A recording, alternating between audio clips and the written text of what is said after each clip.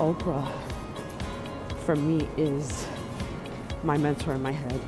She is like my Latina Oprah, and someone who I look to because she's everything that I aspire to be.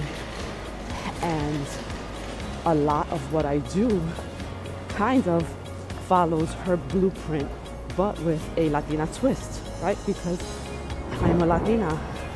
This is who I am.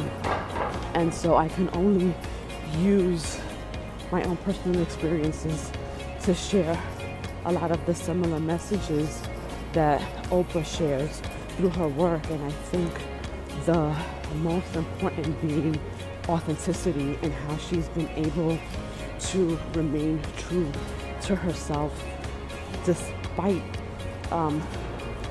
what she has encountered in her life, despite the struggles with her weight, despite her own insecurities, despite her own abuse. I mean, she shares a lot of her life, and she's been pretty open and honest and authentic in doing so. And I think that is why so many people connect with her. And so naturally, for a long time, my dream was to meet Oprah, right? Like, who wouldn't want to meet their mentor, right? But I'm at the point now in my life where I no longer want to meet her. Like, it's not on my bucket list of things to do. And the reason for that is that I'm ready for Oprah to meet me. I want Oprah to want to meet me. And I say that because I am someone worth meeting, right? I am a phenomenal woman. I am someone who has taken ownership of my life and my dreams and what I want that to look like. And I'm helping other women do the same in their lives. And so I'm someone she definitely should be wanting to meet. And I say that with the utmost respect for her and what she does, and because of her influence in my life. And I heard her on the Goop podcast the other day with Gwyneth Paltrow.